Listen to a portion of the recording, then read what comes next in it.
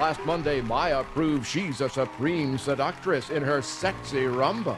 I felt it was too crammed with trick after trick. No price is too high for you.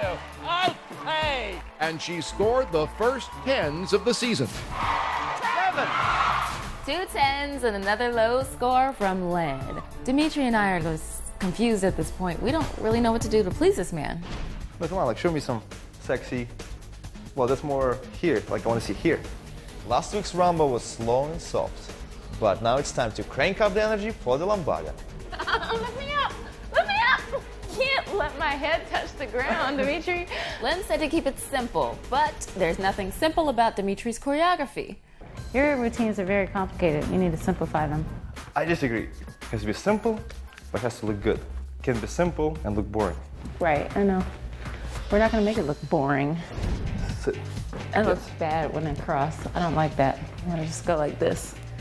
For 1 and 2, 3. Get that in your 4. brain. When Maya takes charge of the choreography, most of the times I disagree, but it's all about compromising. I think you should kind of. Yeah. 3, 4. That's hot.